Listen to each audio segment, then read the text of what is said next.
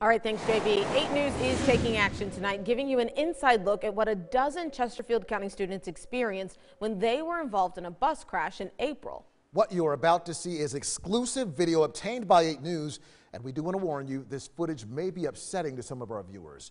This is the moment a truck slams into the side of a Chesterfield County school bus.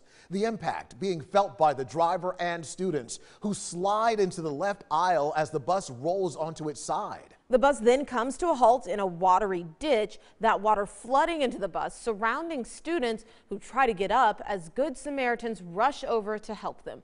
8 News reporter Rachel Keller joins us in studio to break down this shocking video. Rachel. Well, Deanna, Eric, back in April, 2 Chesterfield County employees and 5 special needs students were hospitalized after their school bus was hit and ran off the road. After filing a records request, we received this video of the accident from Chesterfield County Public Schools without audio. Shocking video obtained by 8 News shows a truck slamming into the side of a Chesterfield bus at 3:49 p.m. on April 21st. The bus driver and students jolting into the air.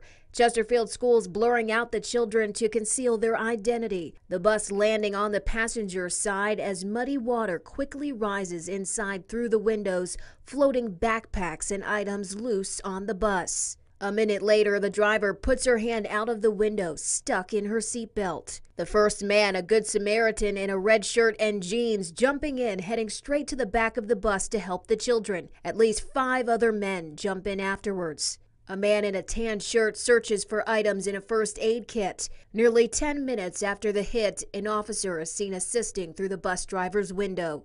Kobe Anderson, one of the men jumping into action. We pulled over to the side of the road, and we all started just kind of running towards the bus because we didn't know who all was in there. 2 adults and 5 young people between 12 and 17 were inside. Dylan Clayton also took action to help people out of the bus. I ran in there, jumped on the door. A bunch of kids were just in the water. Clayton enters through the back of the bus in a light gray shirt, holding on to a strap. A bird's eye view showing at least one child halfway submerged into the water. One of them was stuck in the water because he was buckled in like fooling, but they could keep his head above the water. Chesterfield police says the driver of the truck, 55-year-old Larry Talley Jr., was on Hull Street Road when he veered off the road, overcorrected, and hit the school bus. Video shows everyone exiting through the back. All 7 people were taken to the hospital. Authorities say Talley Jr. stayed at the scene. He was later issued a summons for reckless driving and driving with an expired inspection. Now we're told Chesterfield police is investigating. We've reached out again for another update, but you guys, shocking video.